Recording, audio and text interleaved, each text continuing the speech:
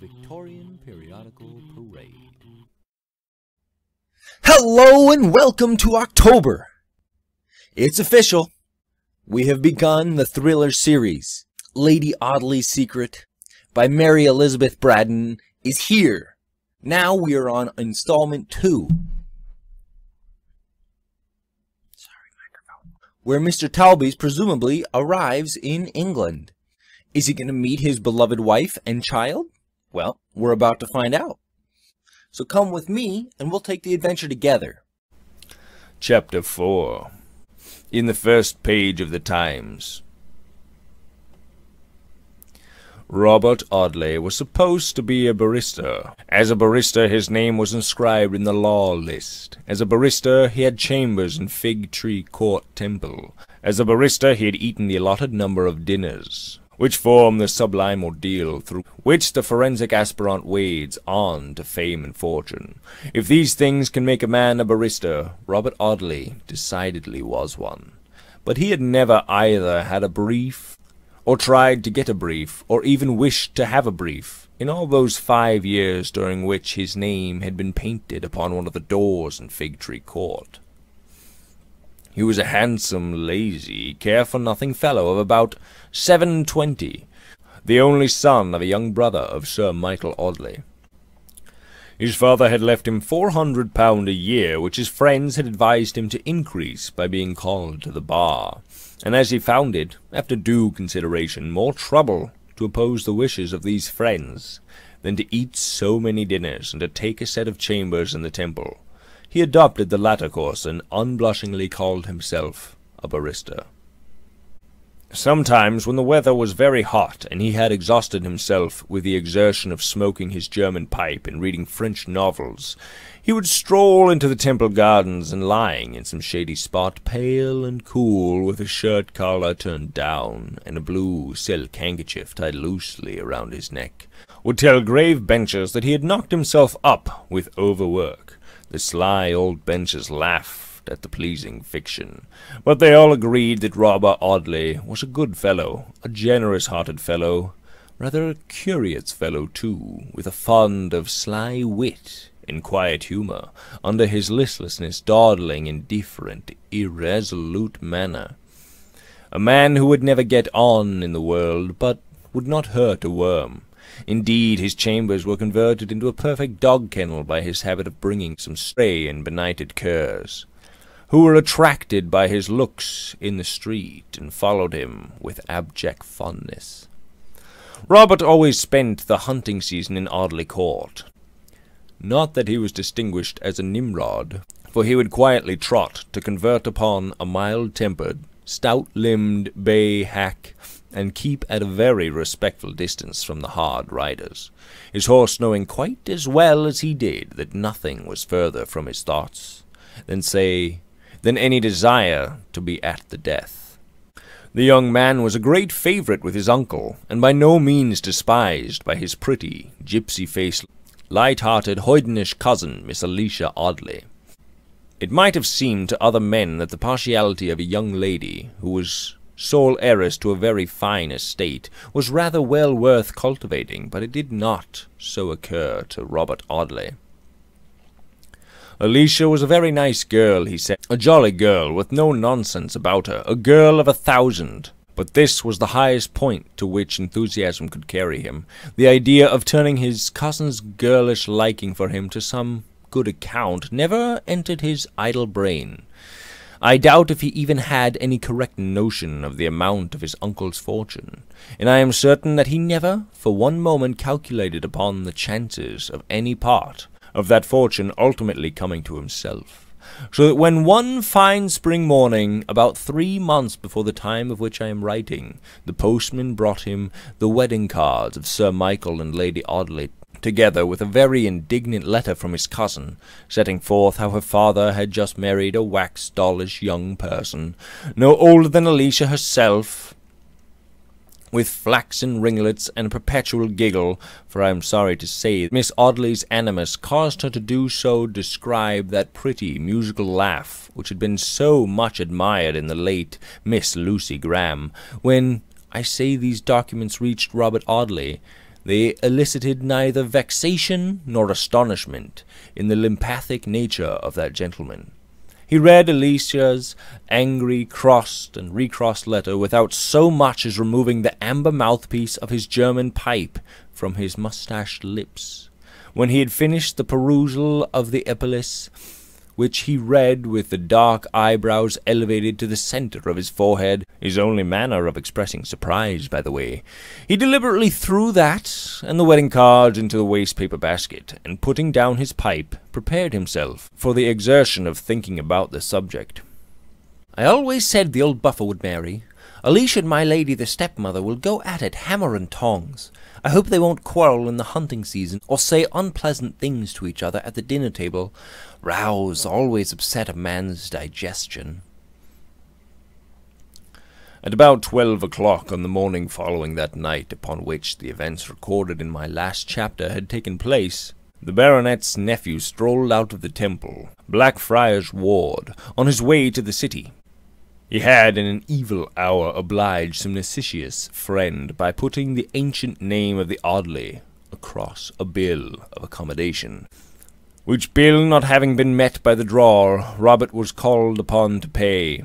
For this purpose he sauntered up Ludgate's Hill, with his blue necktie fluttering in the hot August air, and thence to a refreshingly cool banking-house in a shady court out of St. Paul's churchyard, where he had arrangements for selling out a couple of £100 worth of consols.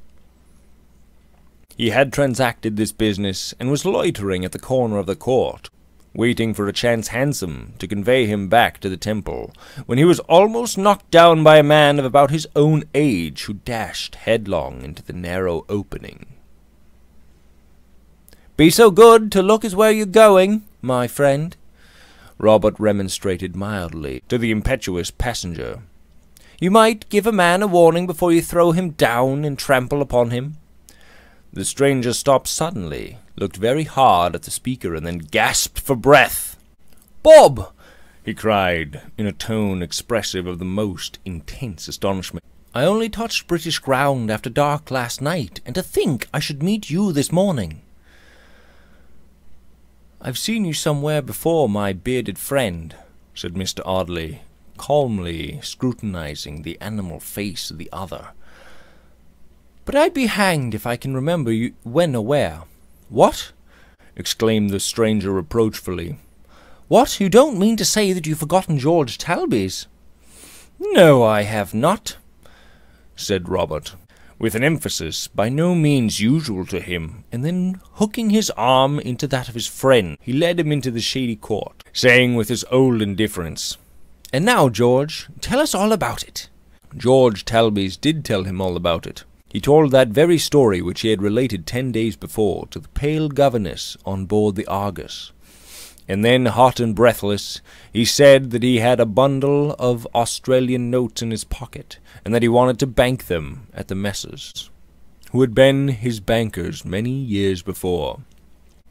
"If you'll believe me, I've only just left their courting-house," said Robert. "I'll go back with you, and we'll settle the manor in 5 minutes.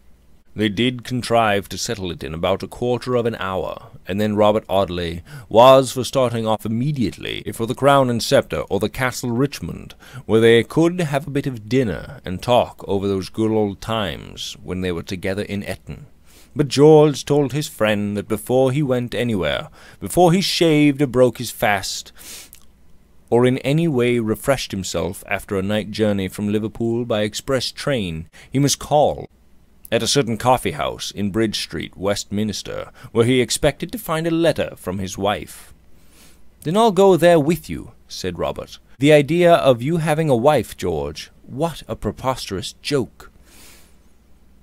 As they dashed through the Ludgate Hill, Fleet Street, and the Strand, in a fast hansom, George Talboys poured into his friend's ear all those wild hopes and dreams which had usurped such a dominion over his sanguine nature.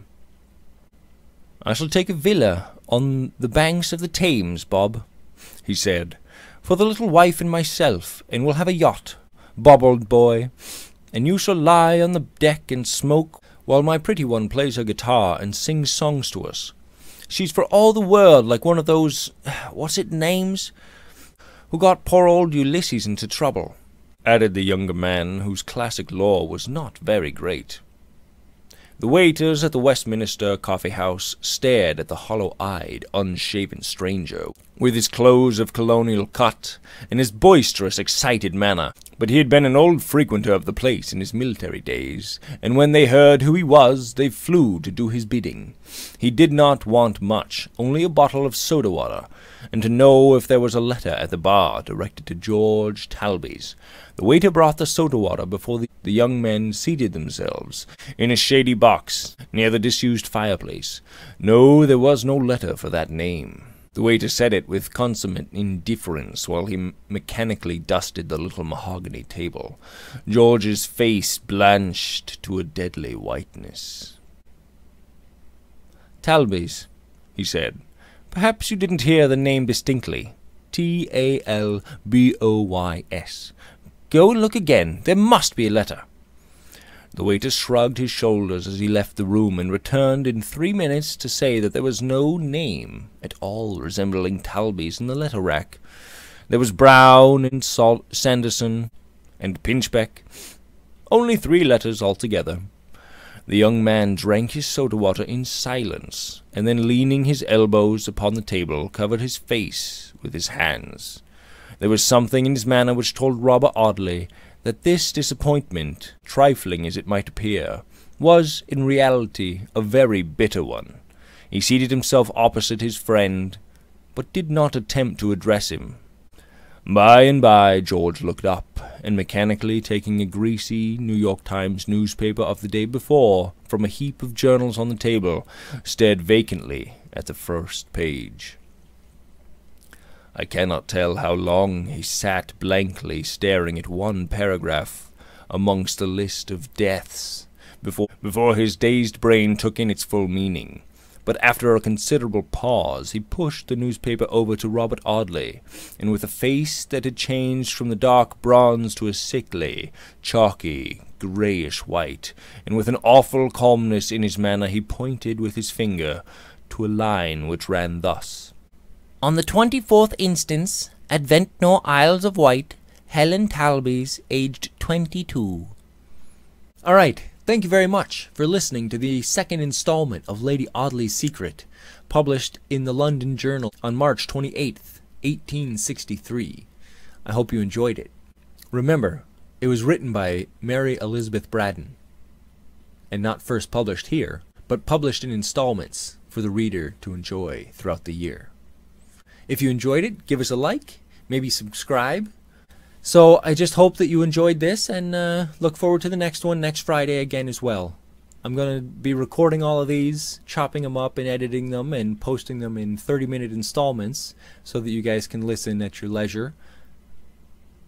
Let me know what you think, and now you can drop any comments you like in the videos below. Thanks. Have a great day. Bye.